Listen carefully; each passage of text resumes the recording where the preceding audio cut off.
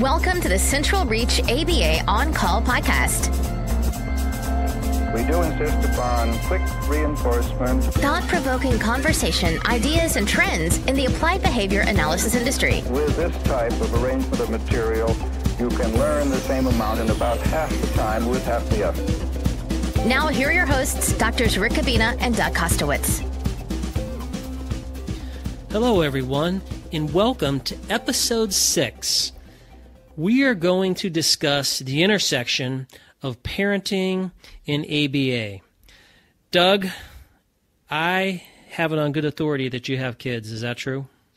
Well, no, I don't. I don't have kids. I have kid. You kid, right? Yeah. Thank you for that. Less than multiples, just one. Not plural, singular. Right. So you are a parent, and you have worked with, as a matter of fact, in your career, you've done parenting.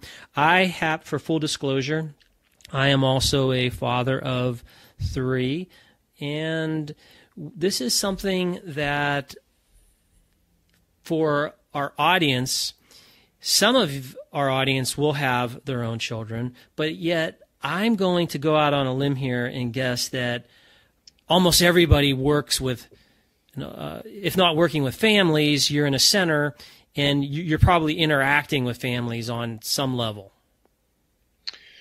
Yes, that, as you mentioned, I spent a long time working with families in a variety of levels, working with kids, whether they were foster parents, biological parents, or adoptive parents. And, of course, kids who are in schools, if you're a teacher, if you're consulting with schools, there are guardians and parents of these kids they go home to. So this is an important topic. And the first aspect of ABA we're going to talk about is the notion of positive reinforcement. I think that thinking about positive reinforcement in parenting is always difficult because these are your kids. Or I'm speaking from my history here, these are your kids, and there's a lot of other things going on, and you're busy, and it's hard to always use positive reinforcement effectively. And too often, even I get stuck in those moments where you let the things that they should be doing anyway go and wait for something else to happen that catches your attention. Whereas if we made a concerted effort to provide positive reinforcement in the form of attention, tangible, on some schedule, for those run-of-the-mill things, we actually strengthen behavior. And I'm sure, Rick, and you and I have had conversations in the past that we're distracted when we're doing these things. But if we could use that more often, it makes such a difference in the house. Mm-hmm. Generation to generation, parenting keeps changing. And one thing that does not change is the basic principles of behavior, such as positive reinforcement. And you can't say, well, in today's era, it's so important, because it's important in every era and everyone who's a parent. And as you point out, if we're going to work with parents, one of the first things, and a very responsible thing we can do, is explain what positive reinforcement is, and not just explain it, but coach them and show them, how do you actually do this? All parents do it. Everybody does it. In fact, we could probably go down this other road, which I'm not going to bring us down this road, but I'll just bring it up. People talk about, you're a behavior analyst, and you know this stuff about parenting, and like somehow you're immune to its effects. Like if you're a physicist and you know about gravity, you have some special relationship with it.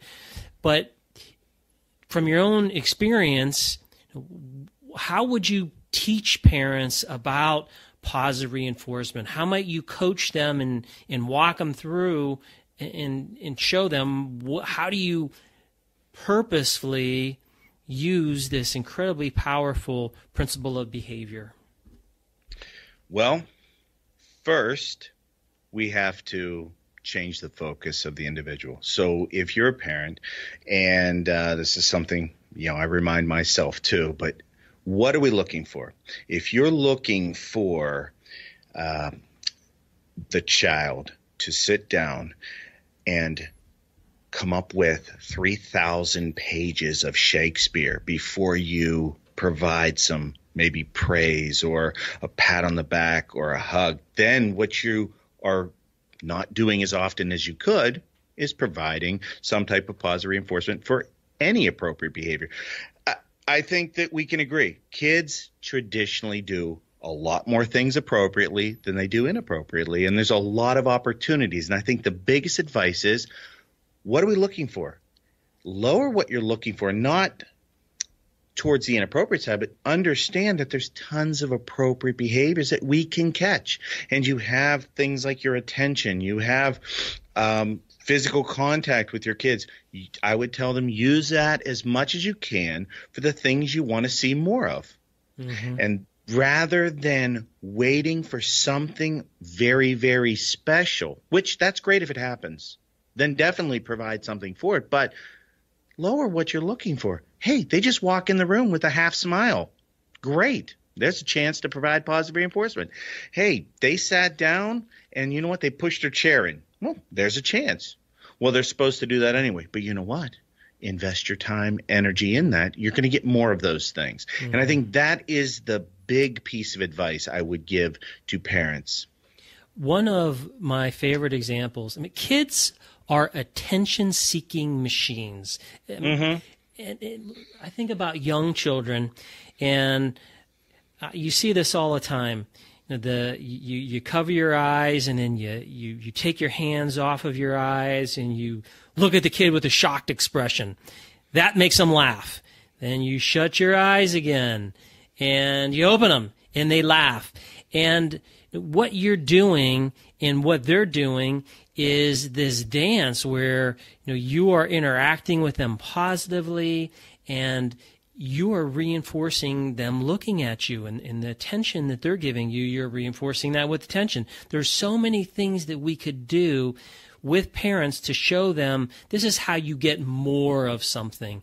And that has to be number one. The number one thing is explaining to parents, this thing that we have called positive reinforcement, it's going to help you get more of a behavior that you want. Conversely, if you don't pay attention to it, you get more of what you don't want. Because you end up paying attention to that. So that is you have a great example that if you're doing things that you don't necessarily want, how often we quickly provide what you considered attention. It may not look the same, but it's attention. Mm-hmm. And all of a sudden we start to get more of this other behavior we don't want. It's the same principle. You're providing it, but not for the behavior you necessarily want. So that's a really great point. Yeah, a lot of behaviors that we do not want happen because we reinforce them. Whining is a great example. How does whining happen? I don't know. I've never actually interacted with whining. You've never had that happen to you? No, I've never used it, and I've never seen anybody do it. So I'm not even familiar with what you're talking about. Yeah, it happens because it works. Mm-hmm. And there's so many other things like that after and once. So there's talking about what reinforcement is, and then depending on working with parents, what would be another thing to talk about is when you're talking about positive reinforcement, at some point you gently bring up the notion of reinforcement schedules, because that is a whole nother area that on top of reinforcement, parents need to understand that. Yeah. And I always joke with my students who are eventually going to be teachers, but I've also talked to parents. We don't clap for a 7-year-old every time they go to the bathroom often, right? But yet you do that early when a child's first learning to go to the bathroom. You clap and you praise and say, yay. And then what happens is that fades for that behavior. We didn't lose the behavior of clapping and saying yay. We just apply it to different behaviors and then fade those over time. And so understanding the schedules and what type of behaviors to focus on If it's an acquisition, you provide more reinforcement. If it's more established, you begin to fade that. That is another skill. I mean, that's the next level past just recognizing what to provide reinforcement for. Yeah. And that gets into what you were talking about earlier with your example, that if we can, number one, let's get our parents understanding what is positive reinforcement. Let's put that in their arsenal. And then number two, let's teach them about schedules of reinforcement. If we can do that, we have parents that can be very skillful at getting a lot of behavior that they'd like to see. Moving on to our second topic, brings in parenting and negative reinforcement. And we talked a little bit in the first part in some situations, but the importance for parents understanding negative reinforcement is as much for children's behavior, but the effect on our behavior. So you mentioned earlier about whining, which I never have heard before in my life, which we agree. No, when the child's whining, we're tempted to give in. And when we give in, the whining goes away. And that relief actually affects us because we're more likely to give in. So we end up teaching through positive reinforcement also the notion of negative reinforcement on our behavior. And when working with parents, I have made it very clear that, you have these moments where it's a teaching moment. You can't give into that because you're going to end up teaching that that's the okay way to go.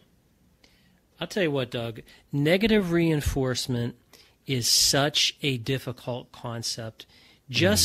And everyone who's listening to this can attest to how hard it is. Like, think about the first time you've learned about negative reinforcement, and then having to teach that to someone who has no background whatsoever. It's really helpful to show these in a maybe even a graphic way, but also use the kind of examples that you're using.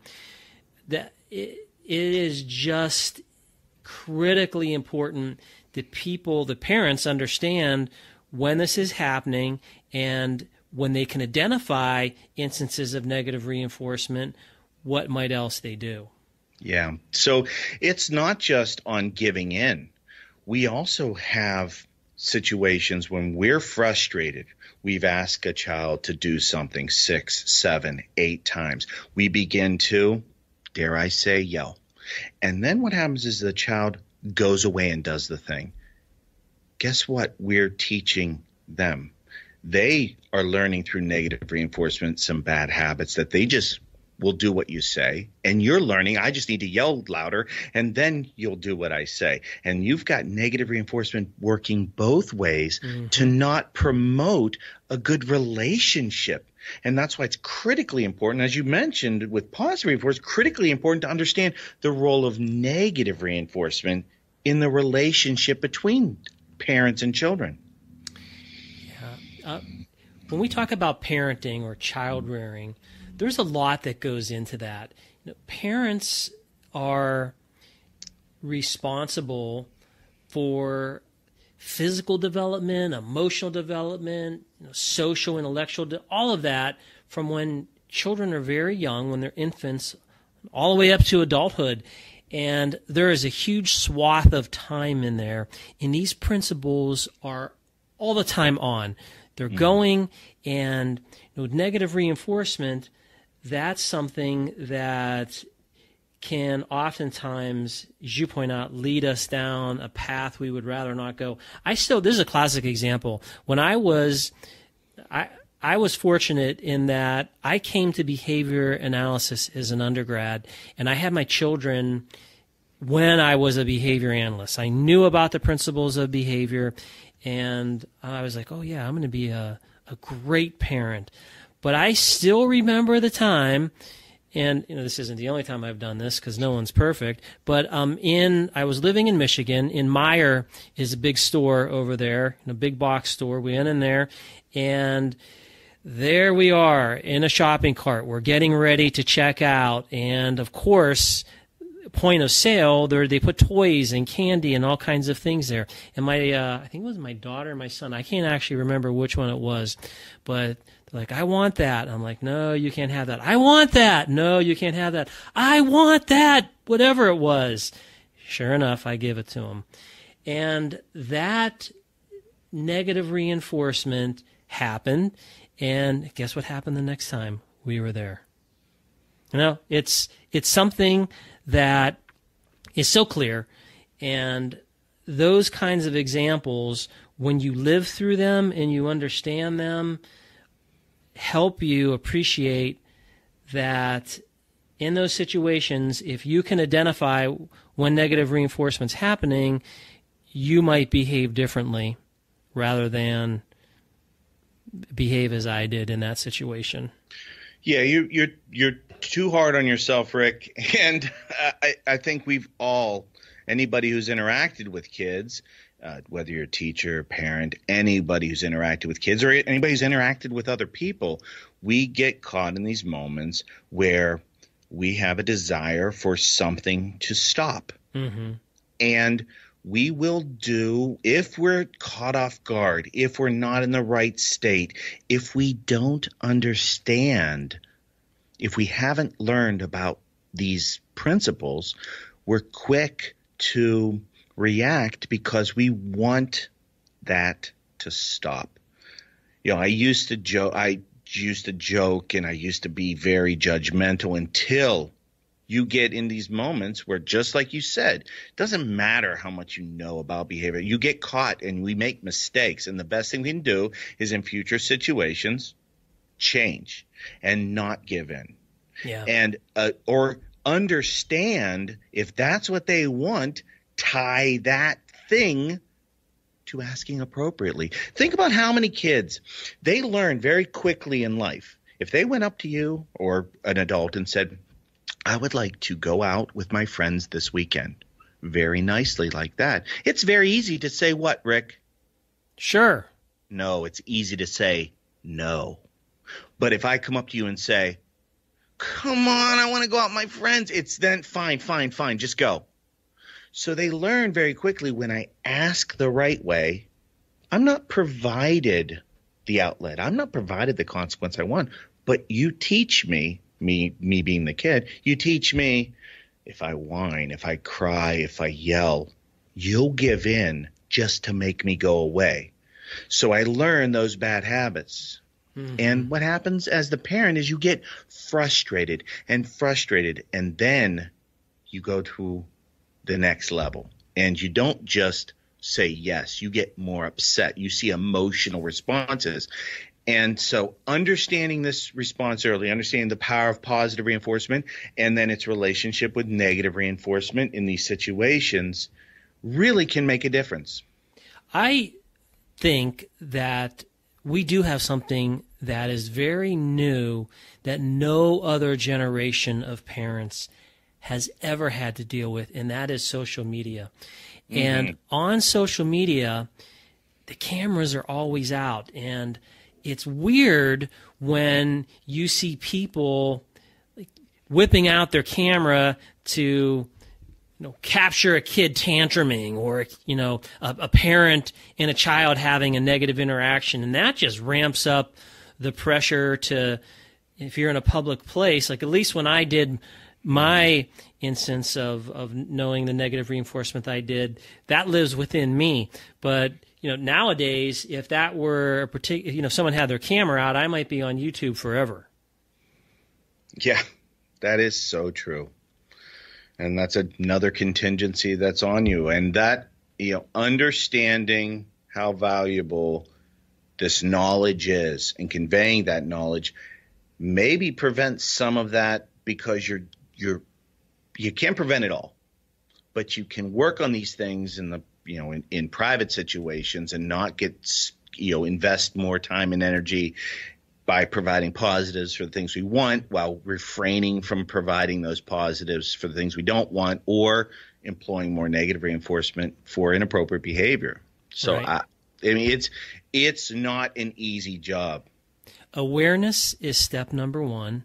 Knowledge would be step number 2. And then practical action would be step number 3. If we can equip parents with that, I feel that we're really doing them a great service. Not only have we given them the power of positive reinforcement, we've also allowed them to understand what comes with negative reinforcement. Doug, our last session or topic we couldn't pass this up, but that is discussing punishment. And by punishment, let's start off from the very beginning and note that when you are a parent, you use discipline. And discipline is a word that when some people think, at least in terms of behavior analysis, these behavior analysts are all about punishment and their discipline is harsh, they don't quite get the relationship between discipline and punishment. They're not the same thing. How are they different, my good sir? How are they different? Well, discipline means to teach, and punishment means to punish. And there's even a distinction between what we talk about as behavior analysts regarding punishment and what's kind of thought about punishment in the world. So punishment, from a behavior analytics standpoint, is type 1, type 2, or positive, negative. This means that the behavior is there's a stimulus applied or it's removed, and it decreases in frequency.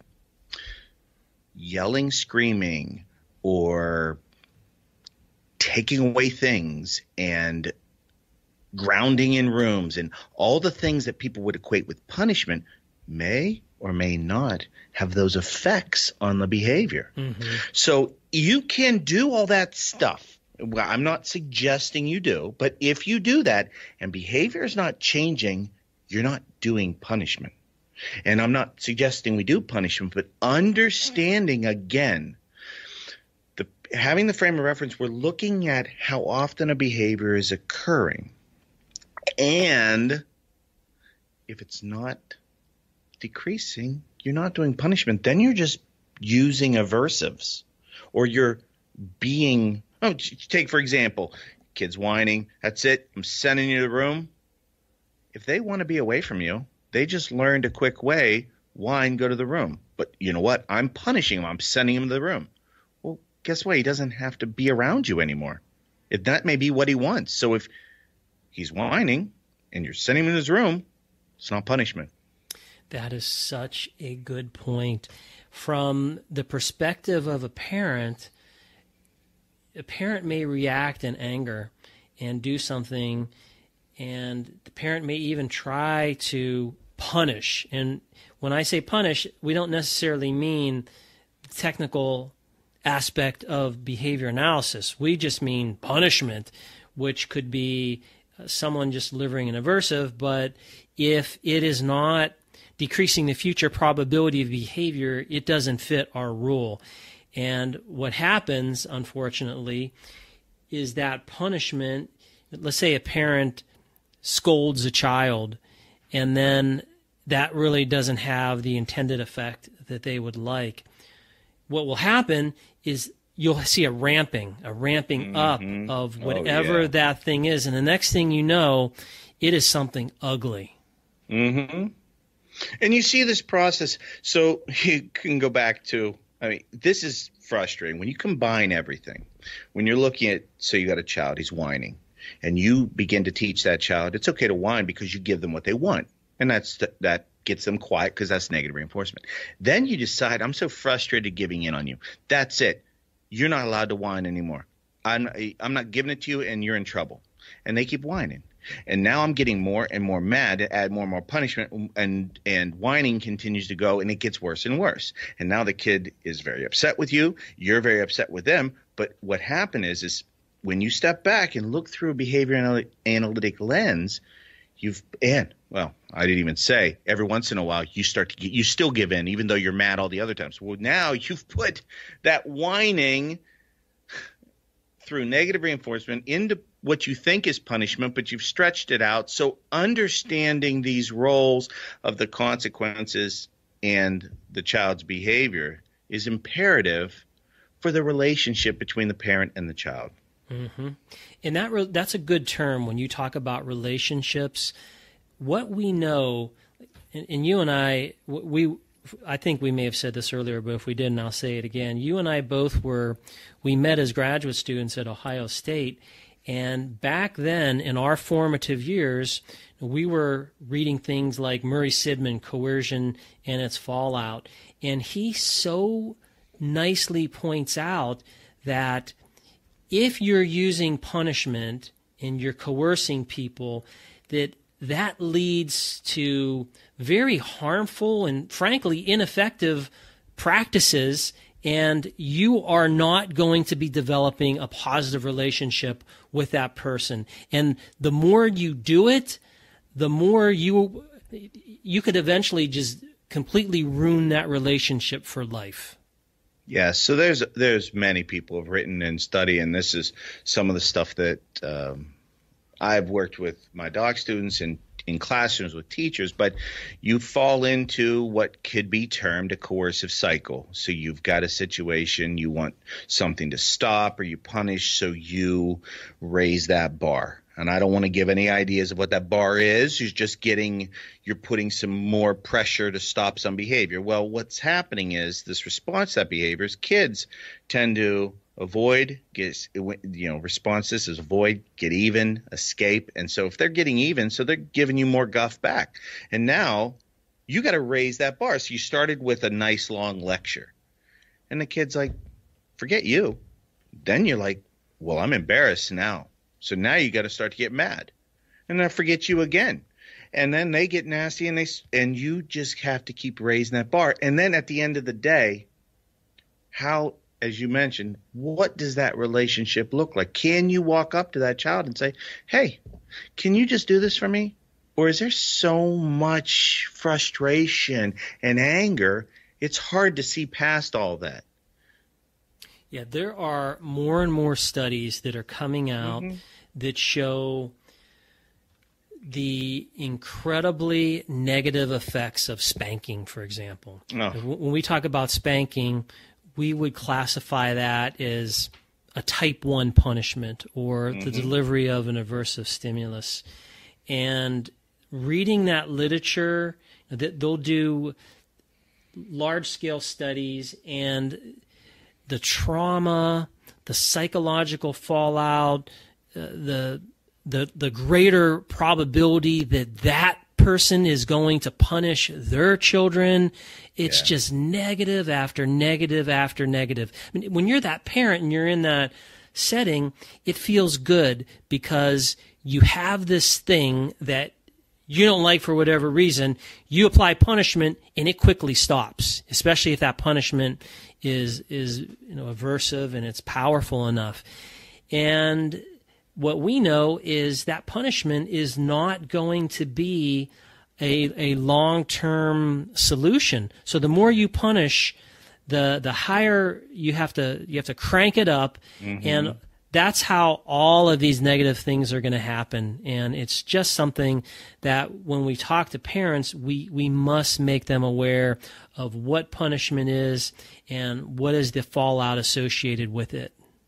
Yeah, the one of the things that, because this goes back to what I was doing many years ago when I was working with families and doing parenting, training parents and working with that group. And one of the people that really did some research on this was Glenn Latham. And he said, really nice thing is coercion breeds short-term compliance with long-term loss.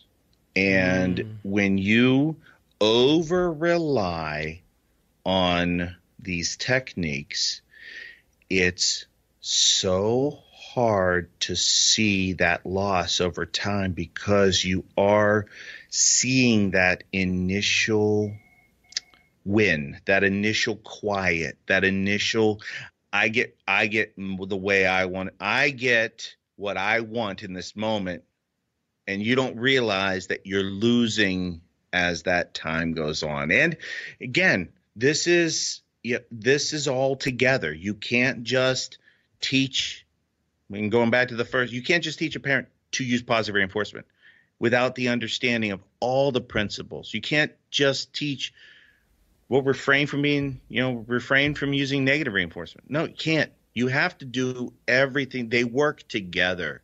They are principles of behavior analysis. They're not just the one good idea. So it's frustrating, but I understand and I see that because most people don't know those effects. They see them, but they don't realize them. Mm-hmm. And educating parents on punishment also, if you've ever watched any of those nanny shows, the super nanny always comes out and uses timeout.